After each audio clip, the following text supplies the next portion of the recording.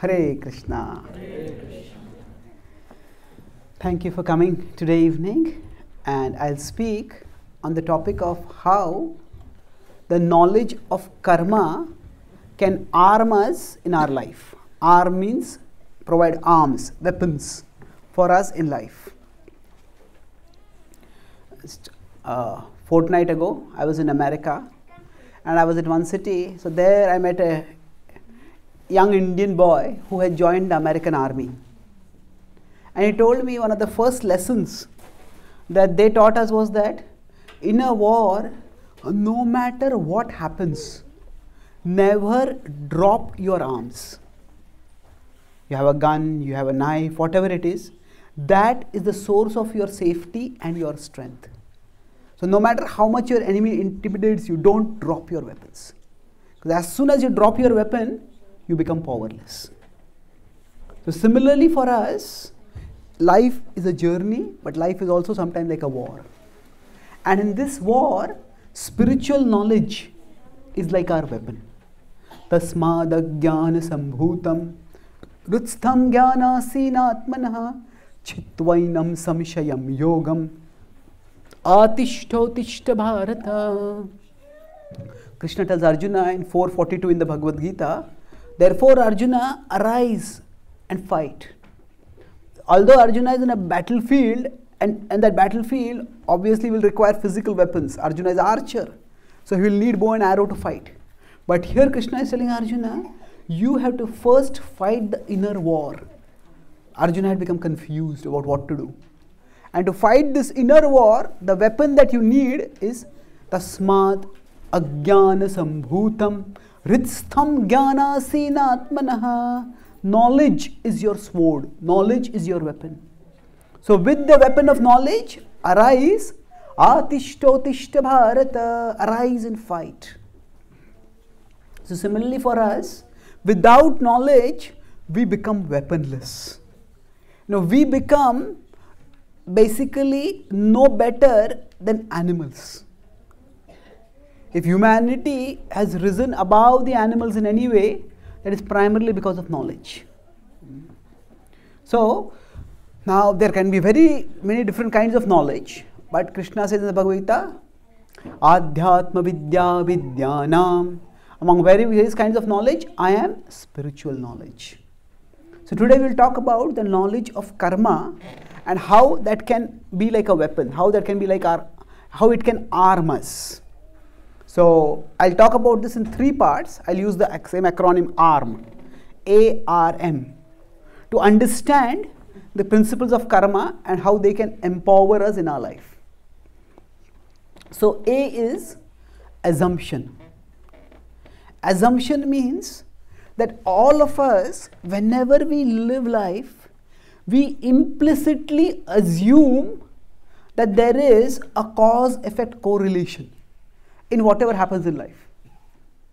So suppose one day you are waiting for your child comes back home and your child has a black eye and a broken nose. Hey, what happened? Hey, no, just my eye turned black and my nose broke. It happened by chance. What? No, what happened? Did you get into a fight with someone? Was there a bully who beat you up? What happened? Whenever we see an effect, we immediately assume there is a cause. So without this assumption of cause-effect correlation, we will just not be able to function in life.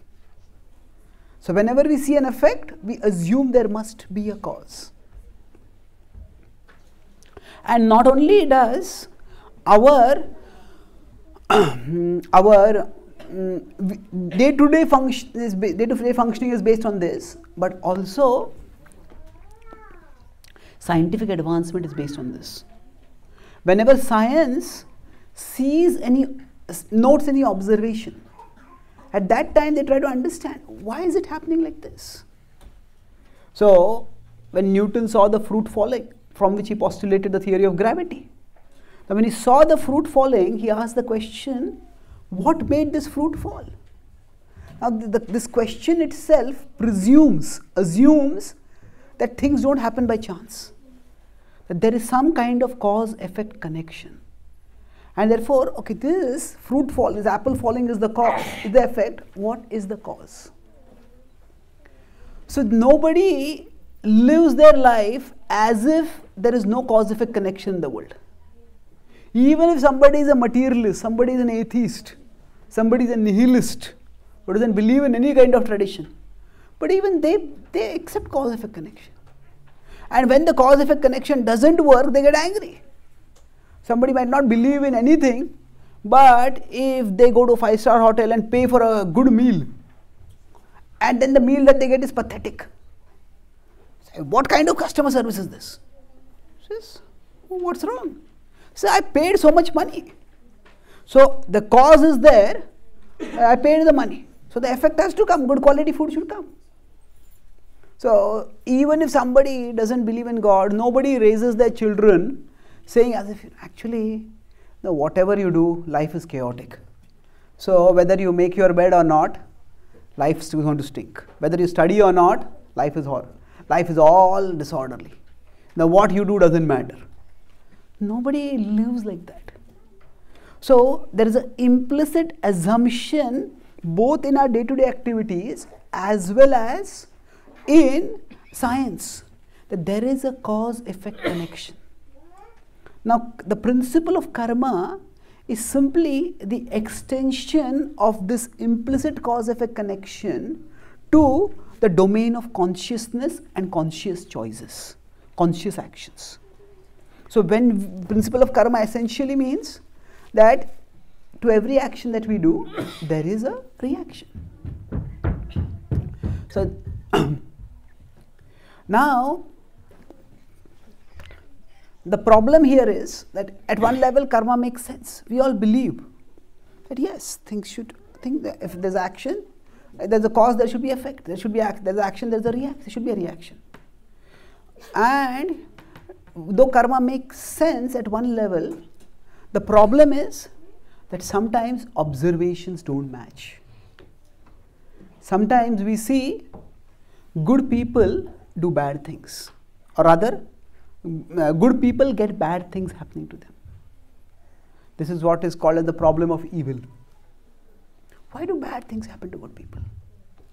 And this is one atheists consider this to be one of the strongest arguments against the idea of a God governing the world or any kind of like principle of karma. Now, yeah, it's a serious problem that why do bad things happen to good people?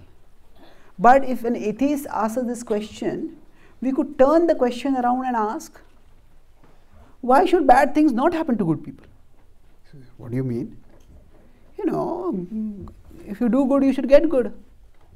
If you do good, you should not get bad. And who said so? If everything is just, the whole of universe is nothing but fundamental particles governed by impersonal laws, then why should there be good action leading to good results and bad action leading to bad results?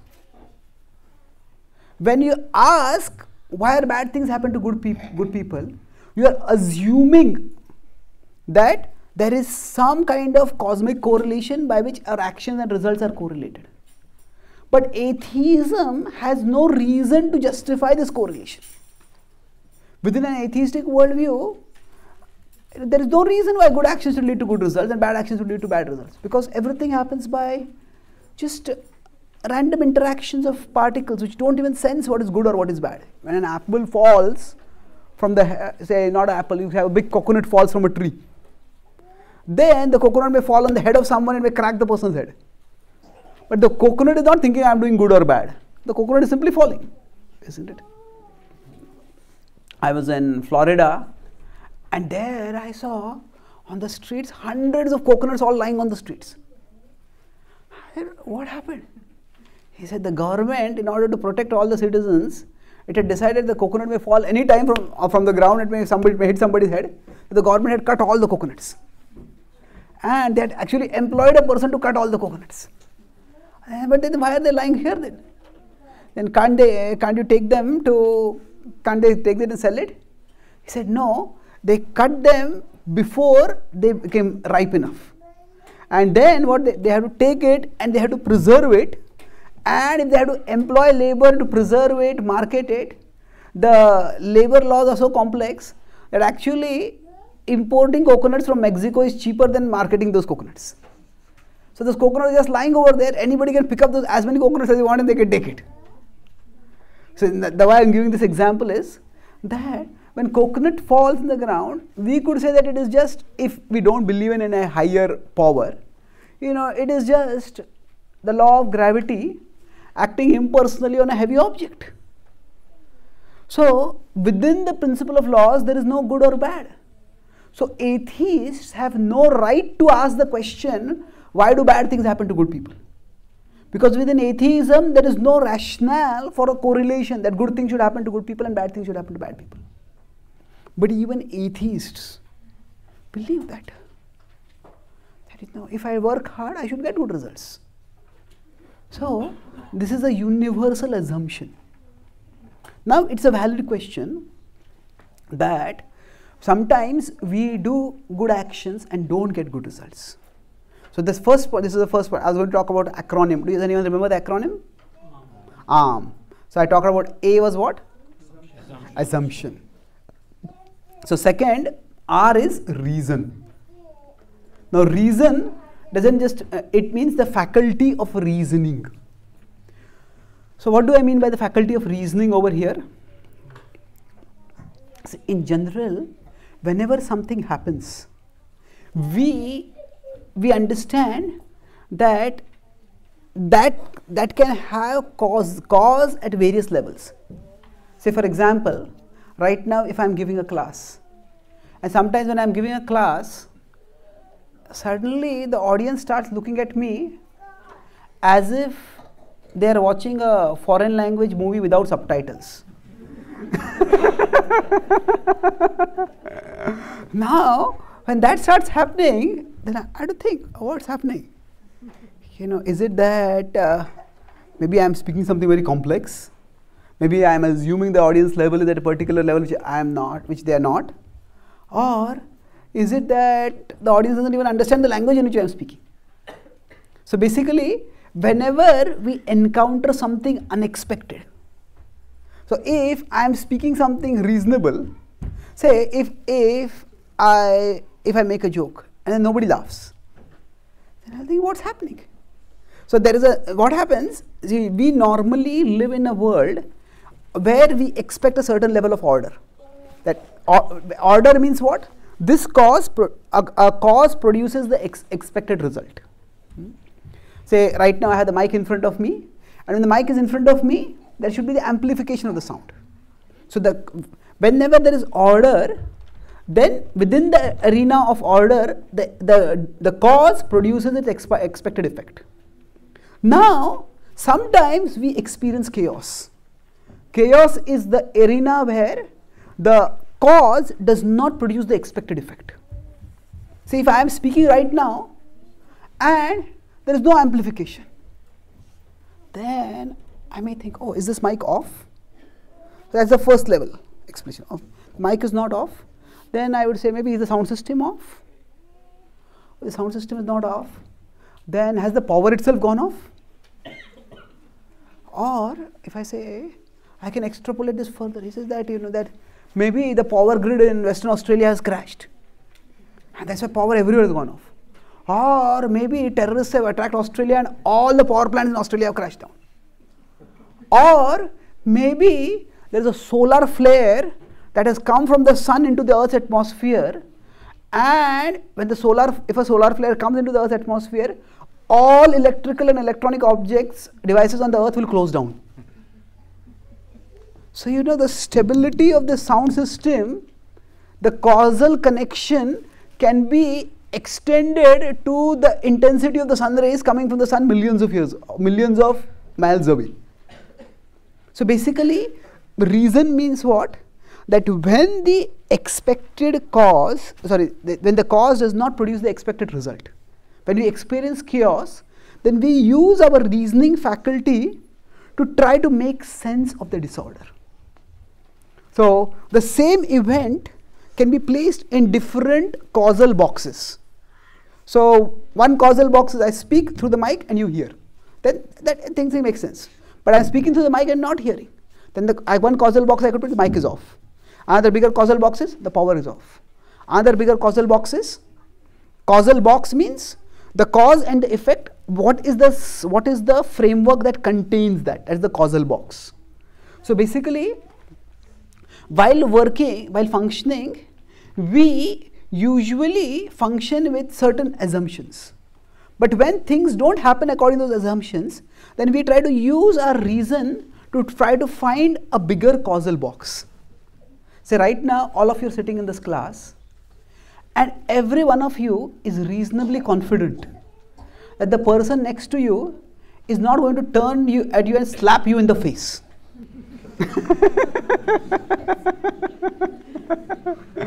Now, you could say it's possible. Yeah, everything is possible, but it is not probable. But suppose it happens. Say, what's wrong with you? Are you mad with me, or are you mad only? Isn't it? So basically, we function with a certain causal box, and when things don't fit within that causal box, then we try to find a new causal box. Now, why is this happening like this? And we try to fit things with, you could have bigger and bigger causal boxes within which we try to fit things. And usually we try to find some causal box big enough in which we can fit the thing. So that is how we function in the world. We never function as if things are just chaotic.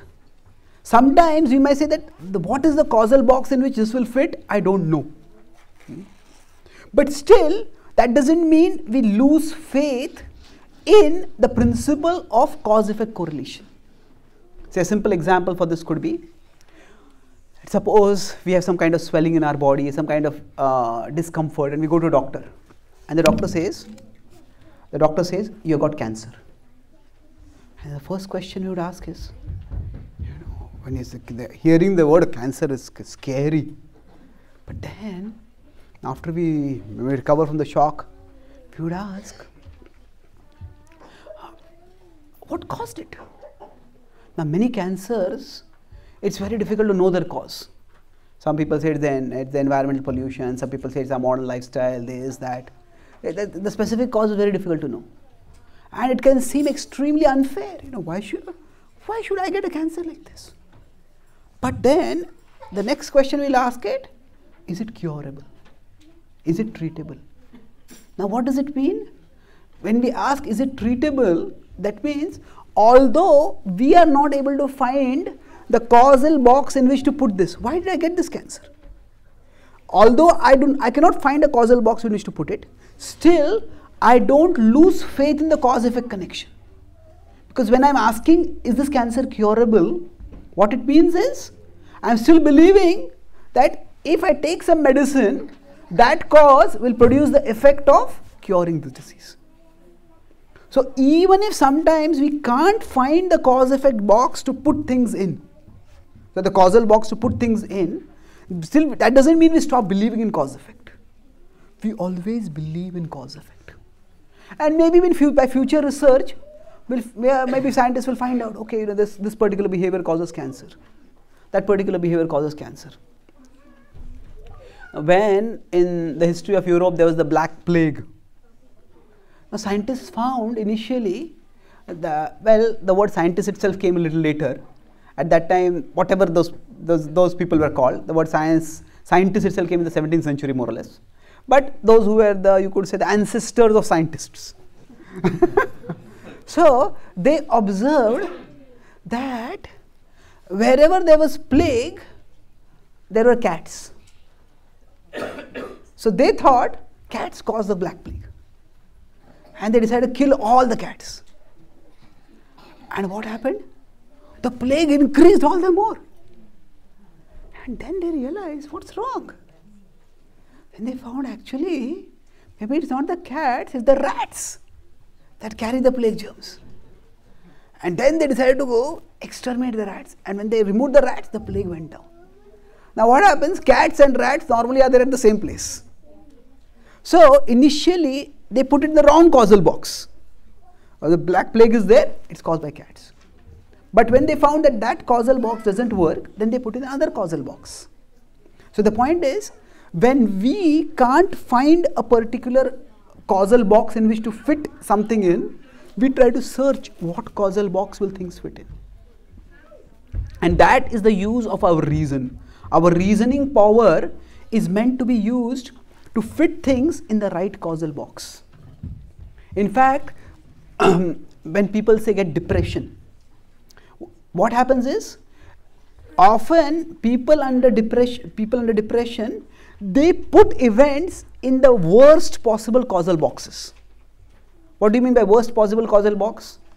I was in America and I was at a conference on mental health and spirituality. So there's a girl who was telling about how she went into depression and how her spirituality helped her come out of depression. So she was saying that she was studying in a college, and to get some more money, by the way, she used to wait tables at a hotel. And while she was at the hotel, she was serving water to somebody. She was carrying a glass of water, and suddenly the glass of water slipped from her hand. And then she started thinking, I am so worthless. I can't even carry a glass of water properly. What am I going to do with my life? How am I going to live my life?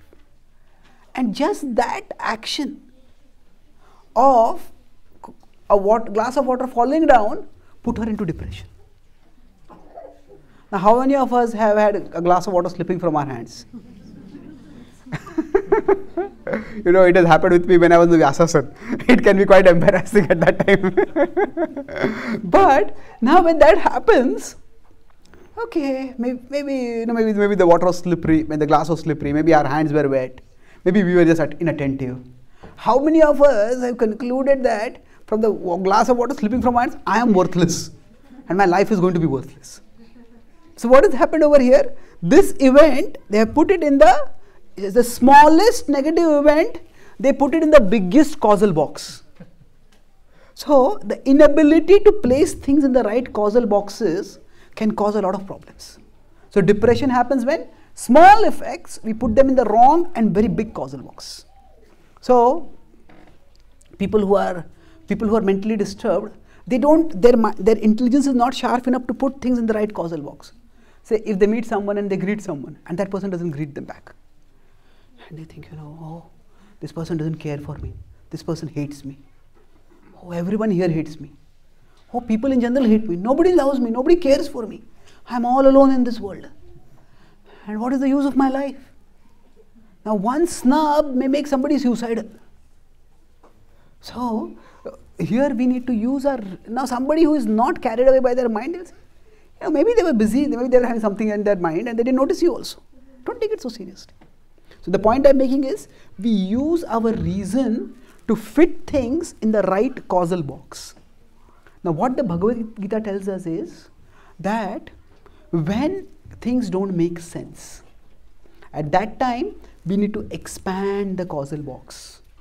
So when bad things happen to good people, what is actually happening? It is that we all as human beings know that many times there is a delay between cause and effect. Say for example, if we put our hand in fire, then our hand will burn immediately. But if we go out in cold weather, we might not feel cold immediately, but maybe after a few hours we'll be sneezing and coughing. If somebody starts smoking, they might feel okay, life's cool. But maybe 20 years down the line, they'll say, I was a fool. Why did I smoke like that? Now my lung is filled with holes. So the principle is that we understand that sometimes there is a time lag between cause and effect. So just like when we sow some seeds, if we sow grains, they might fructify in 2-3 months. Sometimes if we sow mango tree, it might take 5-10 years to grow. Some trees may take 50-60 years also to give fruits. So basically, in our day-to-day observation, we see that cause-effect correlation is there, but sometimes it is delayed.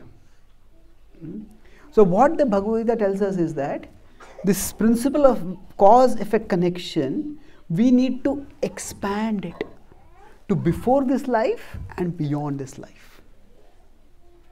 So sometimes the things that we have done in our previous life, those are the causes and the effects we get in this life. And sometimes the causes, the actions that we are doing in this life, it may appear that we are not getting any reactions. But those reactions will come in a future life. So now we could put this as a equation of 4 Ds. So there is duty plus destiny plus duration is equal to the desired result. Duty, that is what we are doing right now. Then destiny is the past karma that we have done, that is stored as our destiny. And then there is duration. So duty plus destiny plus duration, that leads to the desired result. Now in this case, sometimes our duty part may be 99% and destiny might be 1%. Sometimes duty might be 1% and destiny might be 99%.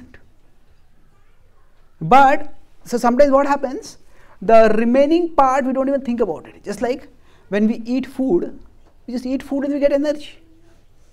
But you know, for us to get food, eat food and get energy, first of all we need to have a functional digestive system. If the digestive system is not functional, we might eat food but we not get energy. So somebody's digestive system being functional is a part of destiny. Some people are very sickly, then they just can't digest food. So sometimes what will happen is, if the destiny is favorable, it might appear as I eat food and I get energy. So the destiny and the duration might almost appear like invisible. They're there, but sometimes they can be invisible. So, say, I'll give 2 examples for illustrating this. Sometimes, you know, some people, as I said, sometimes can be very sickly. You know, if even a little imbalance in their diet, then they become sick. Or say somebody has somebody is genetically predisposed towards obesity, or somebody has some thyroid issue or whatever. They eat a little food and their body balloons out. And some people, they treat their tongue like a conveyor belt. Conveyor belt. They keep putting anything and everything down the tongue. And still they remain perfectly healthy. And they don't even seem to become fat, they remain slim. So now what is going on over here?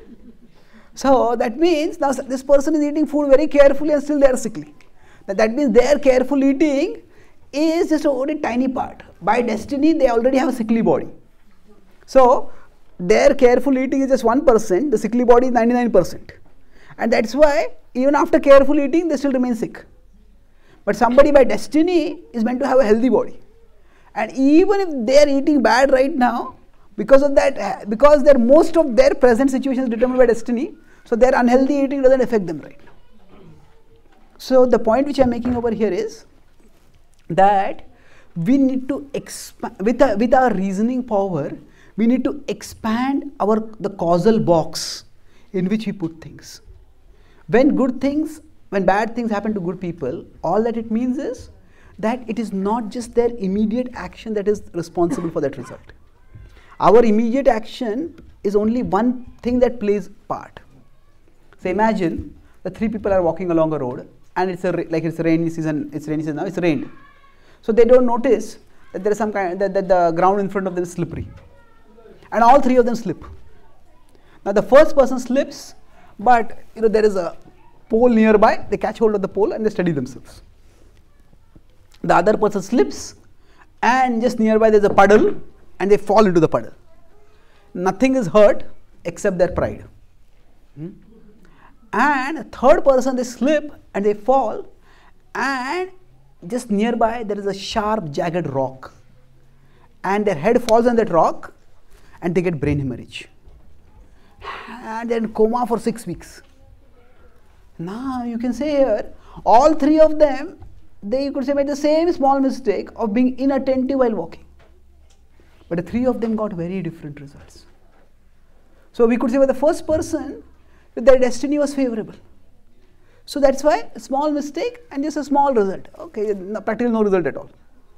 For the second person, their destiny was a little unfavorable, so they got all their children, their clothes soiled, and they got they felt humiliated by that. But a third person got severely injured.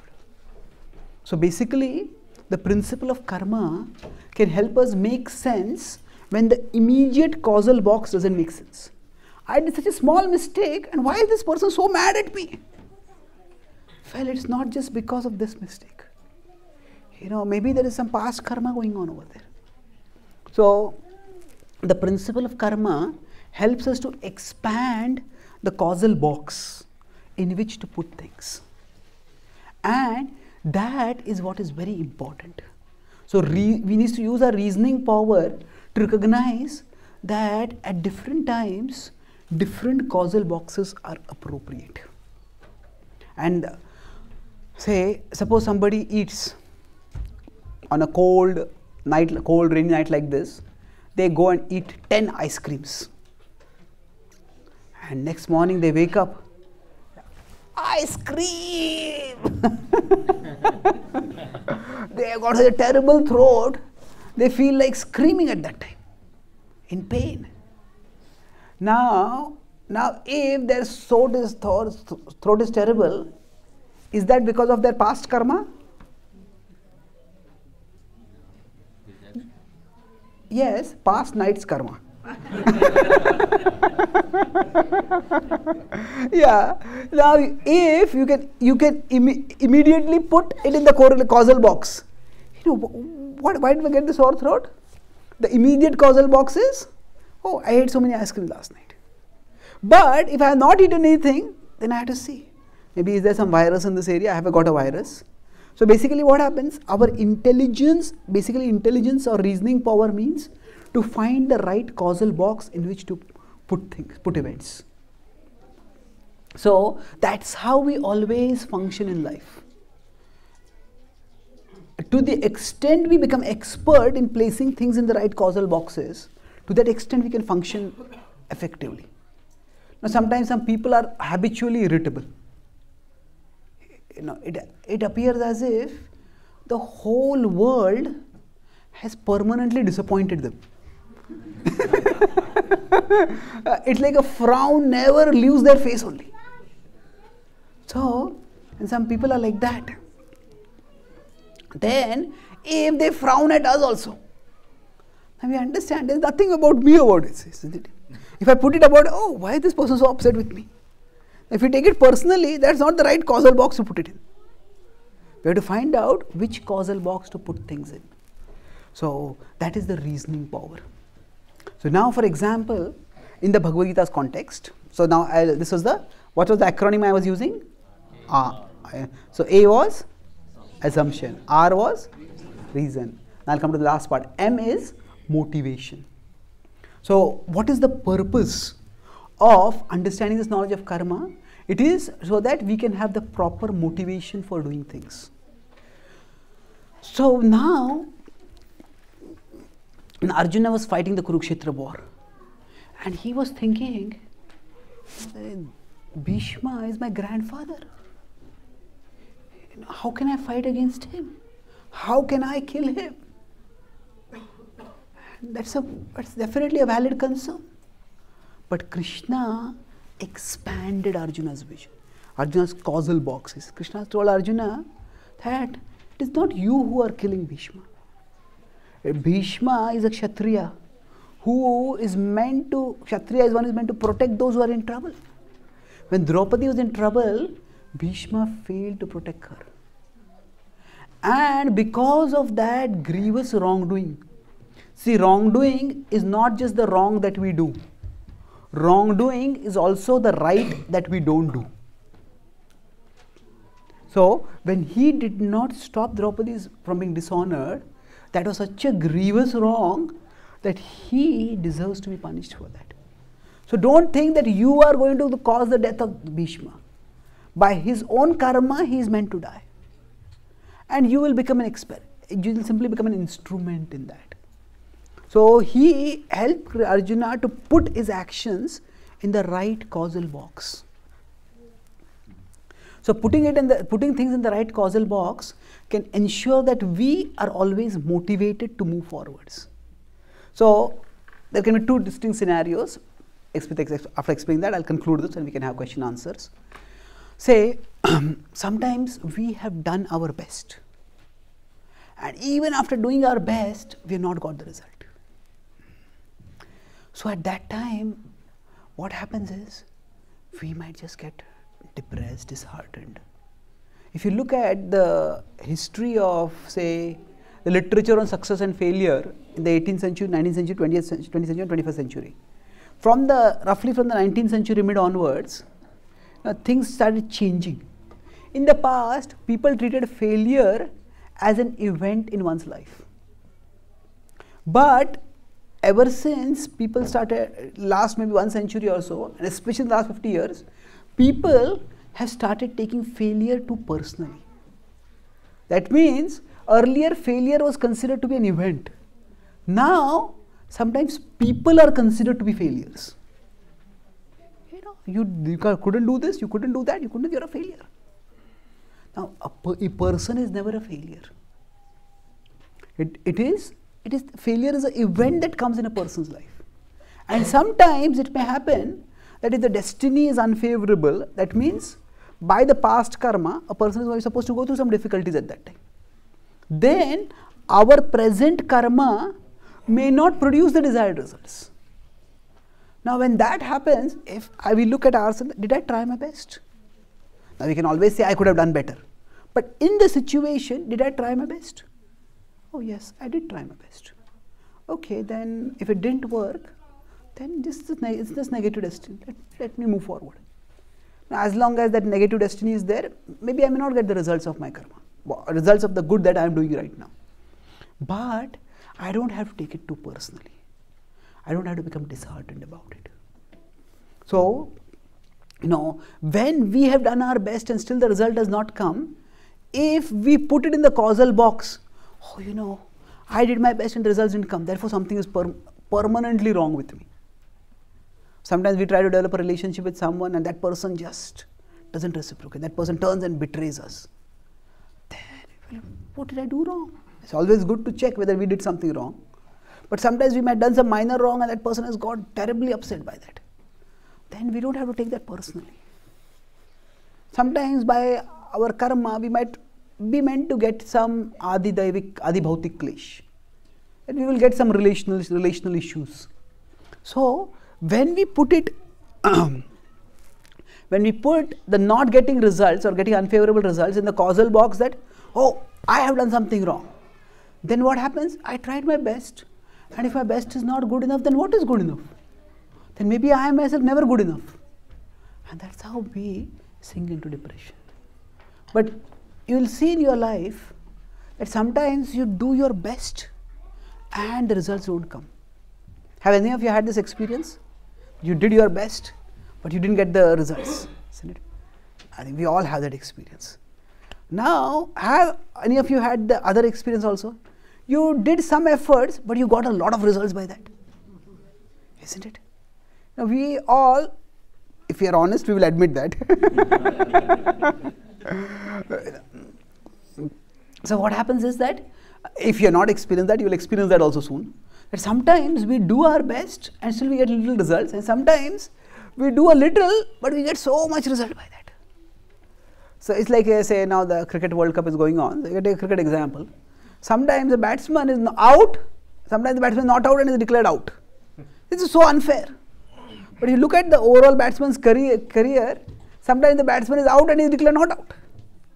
So things even out in the long run.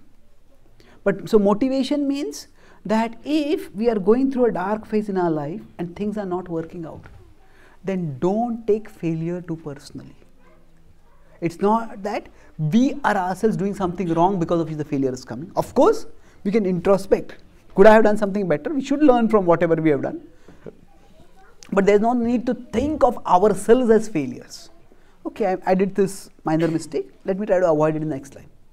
And that way, if we understand the principle of karma, what it essentially means is that by our present actions, we can determine our future.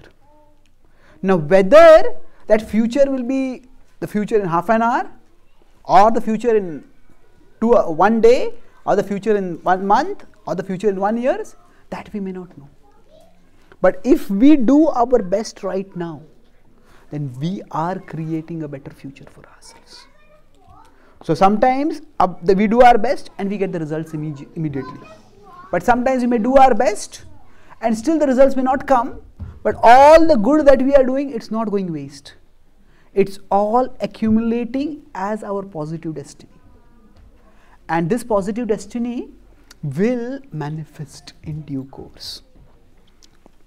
And ultimately, beyond destiny or controlling destiny is Krishna. Krishna is not destiny, Krishna is the Lord of destiny. So for a devotee, you could say, I said that there is duty, destiny, duration, and there is a desired result. Now Krishna is above all of these. And if we turn towards Krishna and if we are devoted to Krishna, Krishna can empower us to do our duty better. So if our destiny is unfavorable, Krishna can empower us to tolerate that unfavorable destiny. Krishna can even transform that unfavorable destiny. If the duration which we have to go through is a long time, Krishna can give us inner strength to weather that duration. And Krishna can take us to the desired result. So Krishna is there in each walk of our life. Krishna is always with us. By Krishna's grace, whether destiny is favorable or unfavorable, Krishna is always favorable to us. And if we stay favorable to Him, if we stay favorably connected to Him, Krishna will take us through darkness to light. Now whatever karma may get us to, whether it is a present karma or past karma, sometimes we might be put into a lot of difficulties. But whatever karma may get us to, Krishna will get us through. Whatever karma may get us to, Krishna will get us through. That is the conviction of a devotee. And if you live with this conviction, staying connected with Krishna, then a devotee doesn't worry too much about being karma conscious. A devotee's primary focus is to be Krishna conscious. Now in every situation, I have done this karma, or I have done this activity, what will be the result of this activity? A devotee is not so much worried about it. A devotee's concern is, how best can I serve Krishna in this situation? Sukhe dako, dukhe dako, sada hari bole dako. Bhaktivinoda Thakur says, in happiness and distress, just chant the name of Krishna, just pray to Krishna. Krishna, how can I serve you? And if we have this mood, then Krishna can empower us to face all kinds of situations. So how does Krishna work? To protect us and to guide us. Whatever is our destiny, the destiny will come, but Krishna will enable us to weather that destiny. So suppose there is a child and who is supposed to have done homework but has not done the homework. So because of that, now the teacher is very strict, and the teacher is going to say that you have not done your homework, I am going to punish you, show your hand, and the stick the teacher is going to beat. Now the mother doesn't want the child to be beaten. But at the same time, the mother doesn't want the child to be undisciplined and irresponsible. So what to do? So what the mother does is, while the child goes to school, the mother puts a nice thick glove on the child's hands.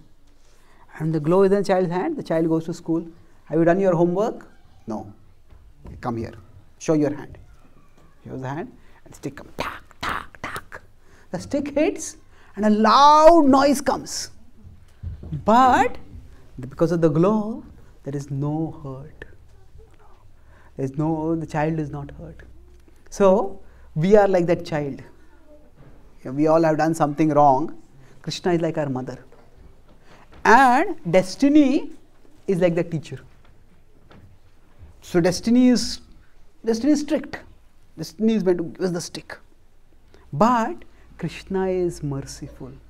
So Krishna gives us that glove. That glove is remembrance of Krishna. It is Krishna consciousness. Now, if we are conscious of Krishna, even amidst difficulties, actually when difficulties are there, there is pain, But when we keep thinking about the difficulty, the problem becomes bigger and bigger and bigger. Life determines our problems, but we determine their size. If we think about Krishna, then that pain is not that much. So Krishna consciousness is like the glow which enables us to protect ourselves from being hit and wounded. We'll be hit, but the blows of life may still hit, but they will not hurt. But if the child thinks, why do I need this glove? And while going to school, the child takes out the glove and throws it away. And when the child reaches the school, then the stick will hurt terribly. So if we think, what is the use of this Krishna consciousness? I don't need it. I'm okay in my life. Then when the destiny will hit, it will hurt terribly. But if we hold on to Krishna, if we strive to be conscious of Krishna, then through good and through bad, Krishna will guide us. Krishna will empower us. Destiny can hurt us in many different ways. The world can hurt us in many different ways. But greater than the world's power to hurt is Krishna's power to heal. And when we turn toward Krishna and absorb ourselves in Him, that He can protect us from all of life's hurts, and ultimately take us beyond this hurtful life to His eternal abode. So I'll summarize. I spoke today on the topic of understanding karma, arming ourselves with the knowledge of karma to face life's challenges. Just as a soldier is told, never drop your weapons.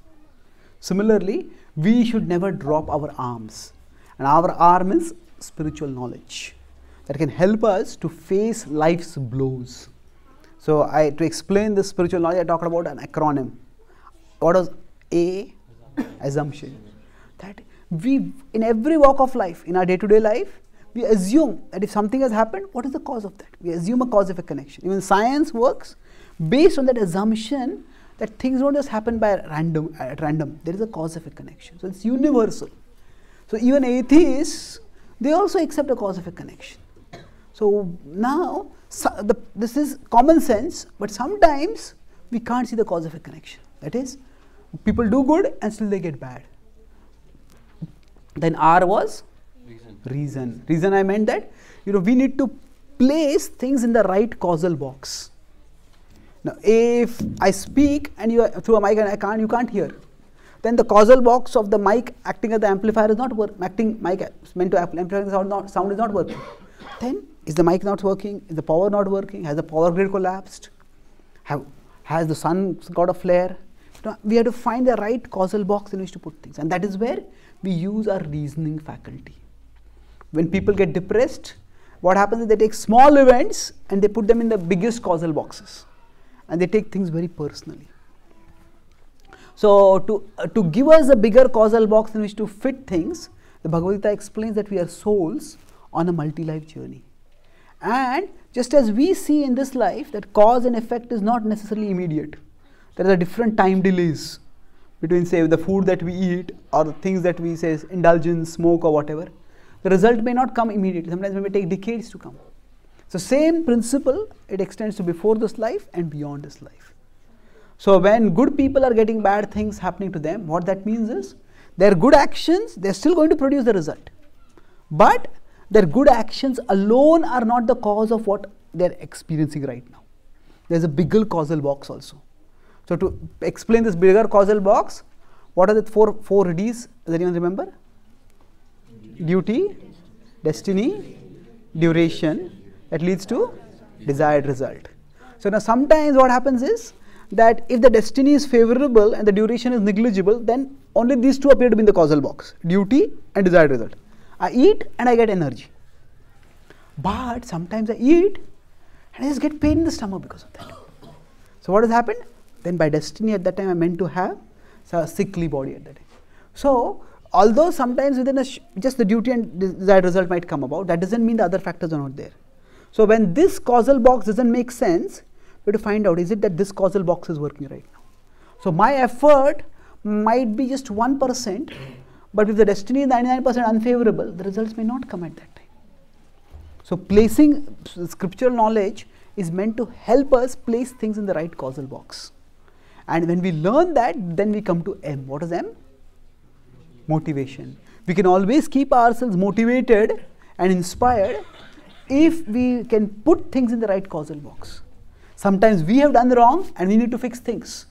Then at that we take responsibility and fix things. Sometimes we have done our best, but still results have not come. Then there is no need to take failure personally. Failure is an event in a personal life. Failure is not a person. A person is never a failure.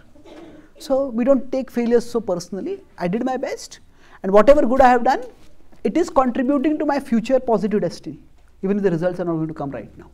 We tolerate, and then that dark phase of destiny will end in due course. And I talked about how Krishna can empower us to do our duty more effectively. Krishna can guard us from the negative effects of destiny, or Krishna can remove that negative destiny also. And Krishna can give us the inner strength to tolerate, to wait through the duration that we have to go through. And thus, if we are with Krishna, then Krishna can create a bright future for us, no matter however dark our present seems to be. Greater than the world's power to hurt is Krishna's power to heal. And Krishna helps us, protects us and heals us by giving us the glow of Krishna consciousness. So destiny is like that harsh teacher who might hit us, but if we have won the glow, then we will not be hurt by life's hurts. Life's blows may hit us, but they won't hurt us. Whatever karma may get us to, Krishna will get us through. Thank you very much. Hare Krishna.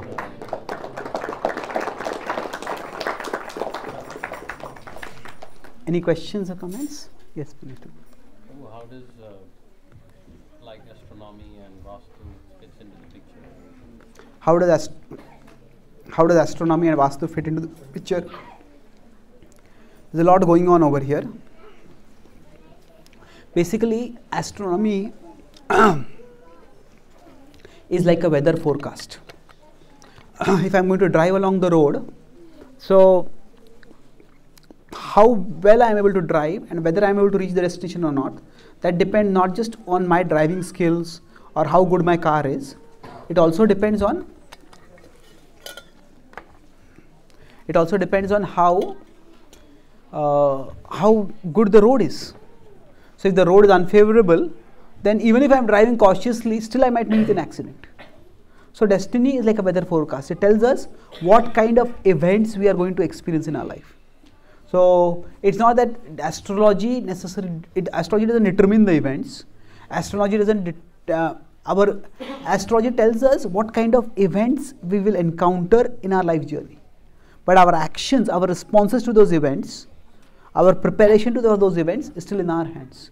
Similarly, Vastu can tell us that, okay, in particular geographical settings or particular architectural settings, certain things may be favorable or unfavorable for us. So we can see Vastu or astrology as an additional resource for our decision making.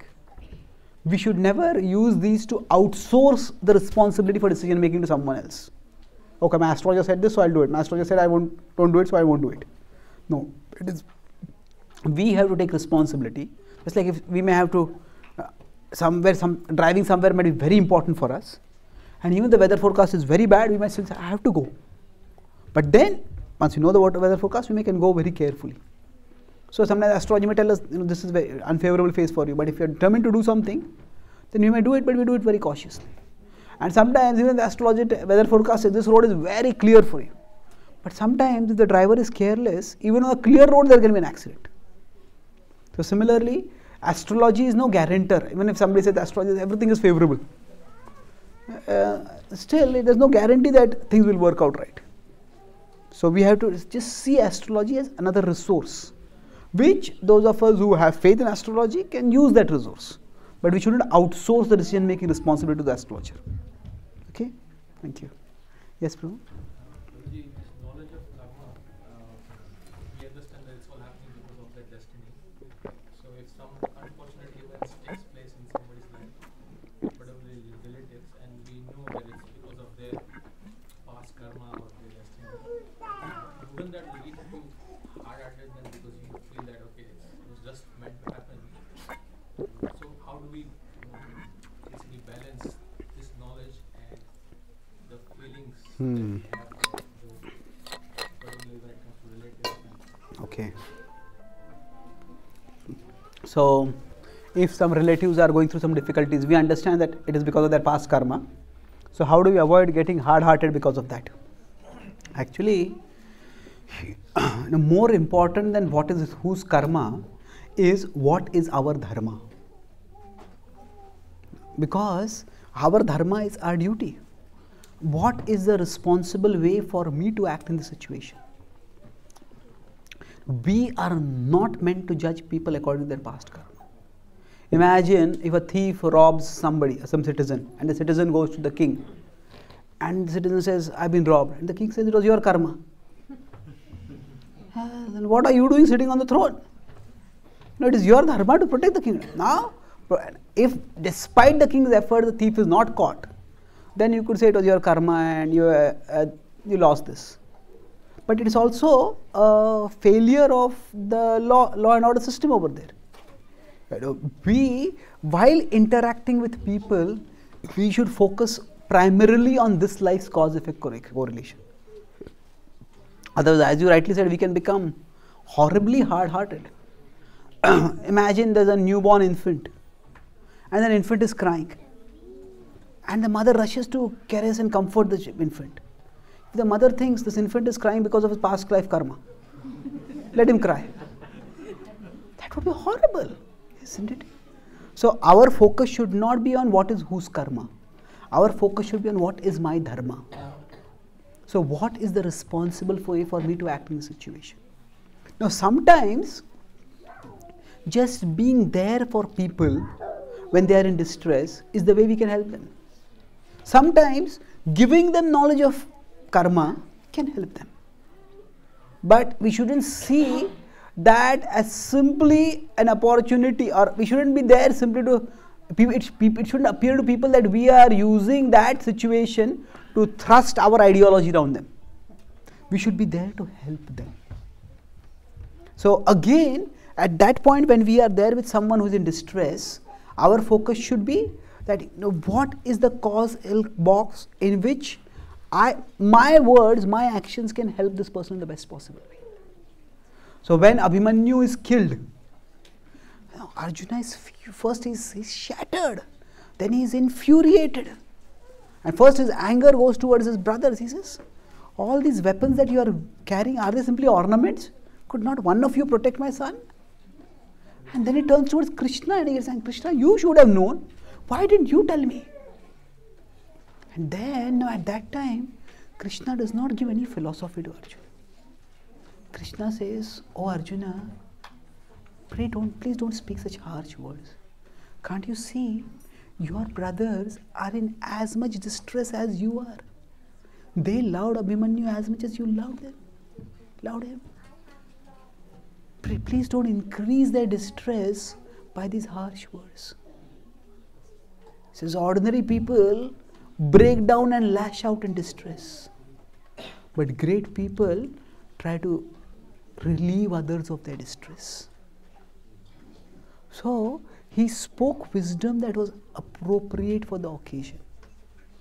When somebody is in distress, there are very few, if any, occasions I have seen in scripture when somebody else goes and tells it is your karma. When Draupadi is dishonored, nobody tells her it was your karma because of which you are dishonored. Everybody treats it as a serious breakdown of the principles of dharma, that nobody came forward to protect her. When Sita was abducted, nobody says it was Sita's karma that she was abducted. No. So we have to see from this life's perspective, this is a terrible thing that has happened. Now see, we might be able to see that big causal box, but they are not seeing that bigger causal box. So from this life's causal box, it is unfair, and we accept that. So we have to see, but at this point, is it that expanding their vision to help them to see the bigger causal box, will that help them to gain acceptance of the situation? Or is it that we just, sometimes that's not what people want. People just want some kind words, some empathy, and is that going to help them?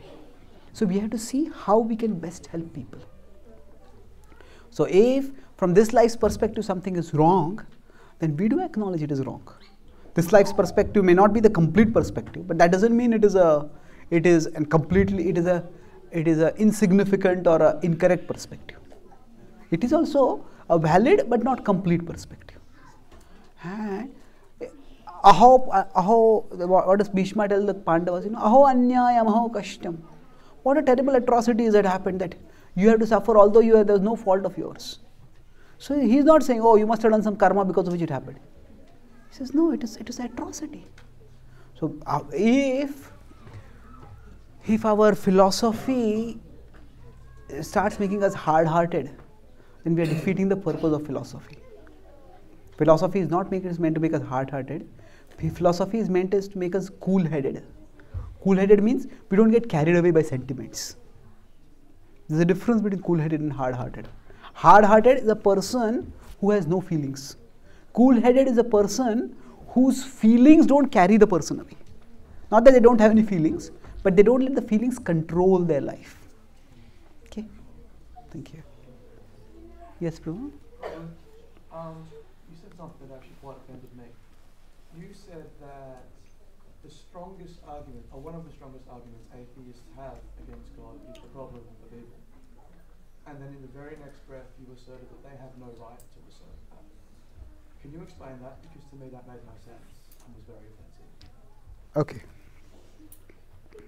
So when I said atheists don't have any right to make that argument of the problem of evil, see, first of all, the category of good or evil, this is a moral category. And in a universe that is purely materialistic, the existence of morality itself is an anomaly. See, science is not moral, science is not immoral, it is amoral. It doesn't have a moral dimension at all. And if you consider, I give the example of a coconut falling on the tree. The coconut is amoral, it is just an object and is falling because of gravity.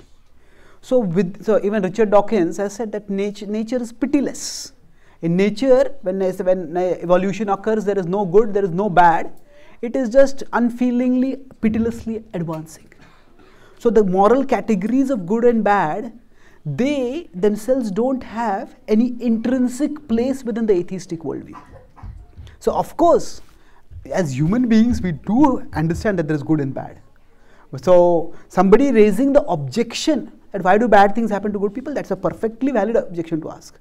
But to use that objection to foist atheism on someone, atheism itself doesn't have any foundation for the category of good and bad, good and evil, and atheism itself does not have any explanation for why cause effect should be correlated.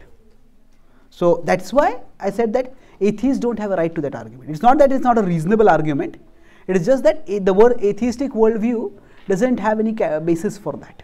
Okay, thank you. Hare Krishna. Any other questions? Yes, ma'am.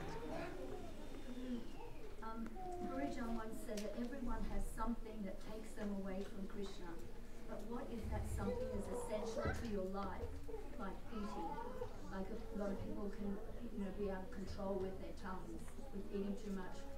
But they have to do it. They still have to do it. So, what would you say? Okay. It's a very, it's an addiction. yeah, if everybody has something that takes them away from Krishna. So if somebody has a eating addiction, but eating is also essential.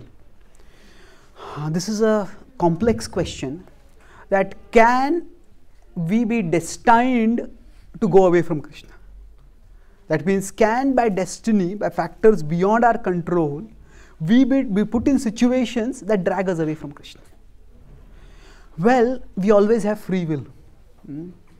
And now let's consider some examples of somebody who went away from Krishna. Say Ajamil was living a very virtuous life. And that day when he went out, he was also going on a virtuous mission. He went out to get firewood for his father's yajna. And while he was going there, he saw a very sexually agitating scene. Now we could say he could have gone anywhere in the forest to collect wood, but that day he went to a place where this man and woman were doing obscene activities. So we could say that was by destiny. So by destiny, he was subject to that provoking situation.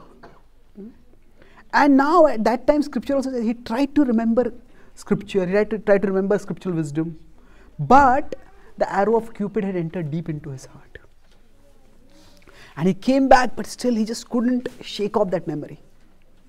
And that memory just kept dragging him. And then what happened? He got so infatuated that he tried to get that prostitute, and he rejected his wife, he rejected his parents, and he rejected his Brahminical duties, and he became a criminal. Because he had to earn a living some way. He couldn't live in an honorable way. So now here, what was destiny? His being subjected to that provoking situation was destiny. But after that, all the decisions that he took, now he was living in a Brahminical society, and if somebody just abandons one's wife, somebody kicks out one's parents, obviously there will be society around and people will disapprove that, people will warn you, don't do that. His not listening to all of that, that was not destiny. So destiny may subject us to provoking situations, but when we get provoked, we might even get provoked because of those provoking situations. But how much we act on that provocation. Every society and every culture has some checks.